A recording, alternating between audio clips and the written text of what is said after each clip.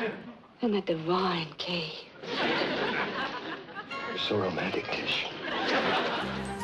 We both heard a lot about the chemistry between us, and it was there, undoubtedly. It began, I believe, because each of us knew that we had to be attracted to the other, and we were professionals, and we found ways to bring that about. But as we continued to do the show, I think we both began to realize that we really were attracted to one another. And I think that gave us a very nice edge in the scene.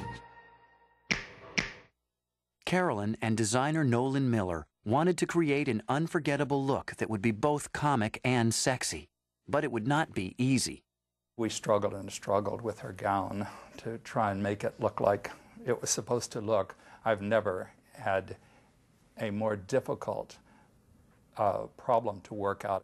We made the dress very tight, but up the back we had Velcro so that the tails that went out on the floor could be removed, and we could open up the back of the dress so she could walk around when she wasn't in front of the camera. You just are very striking in that outfit, but I understand that it takes you a couple of hours to get out of it. Yes, it does, because I have to get the wig undone and the makeup off, and it takes about 20 minutes to get out of the dress. Despite her discomfort, Carolyn had a great time playing the spooky seductress. Well, it's so much fun because it has no basis in fact. Everything is, we make up our own rules as we go along. Carolyn kept the rest of the cast in stitches between takes, even 6-year-old Lisa Loring. The character of Wednesday was supposed to be very morose, so I was never allowed to smile, ever, which was very strange for a young child. So in between takes, Carolyn would always do something to, make me laugh. It was hardly the way she'd planned it, but the Addams Family brought Carolyn the kind of success she had always craved. The series quickly became a pop culture phenomenon. Carolyn's likeness was reproduced on a staggering variety of toys, games, and collectibles, and her picture appeared on countless magazine covers. At the age of 35, she was one of the biggest stars on television, loved by fans of all ages. But it wouldn't last. ABC executives decided that they wanted to give the network a more serious image. So in 1966, they canceled the Addams Family after only 2 seasons. Carolyn was grieved when it was canceled. She enjoyed it that much. I think she was surprised that it was canceled because it was actually canceled when the ratings were still pretty high. We were stunned. There was a subtlety about the Addams Family. And there were a couple of people in administration there who never caught on to the show, never really got it. And I think they probably put something on that they liked more. Throughout the next year, Carolyn remained a hot property. She appeared on TV's newest hit sensation, Batman, joining a host of other famous stars who played special guest villains on the show. Don't try to fight it, darling. Relax and worship me. The actress relished the role of the evil temptress, Marcia, Queen of Diamonds.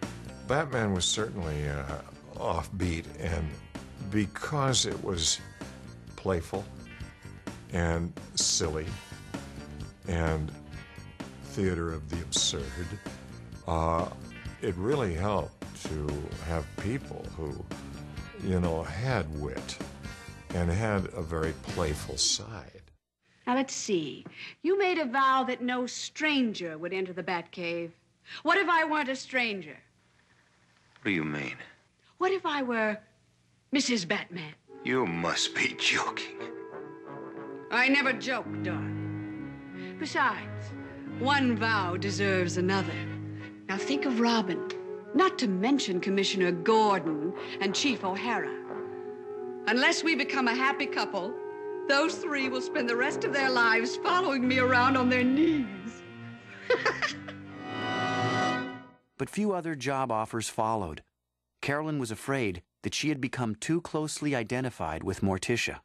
It's difficult if you have a big hit, as she did with the Addams Family and playing Morticia. It becomes somewhat tough after because she was expected to be Morticia much of the time. And it just doesn't happen that way. And you try to go on and you try to play other roles. So it's not easy. Carolyn wanted to remind people that she was a serious actress, so in 1967, she returned to the theater, starring in a national tour of Harold Pinter's Broadway hit, The Homecoming. But she did not enjoy performing in the dark and confusing play.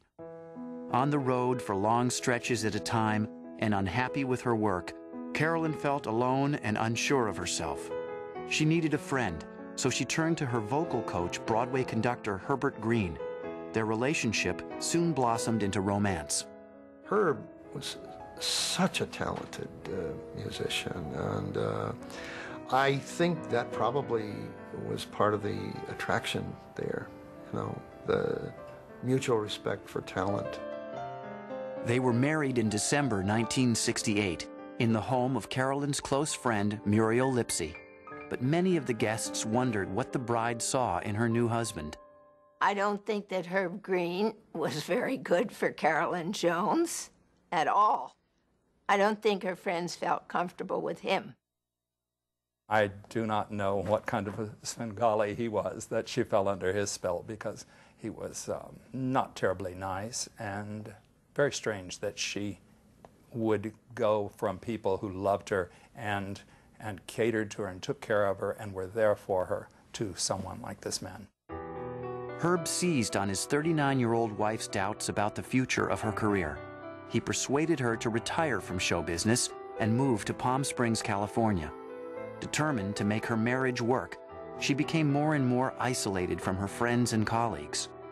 As long as she was acting and growing in the craft, there was a vitality behind life.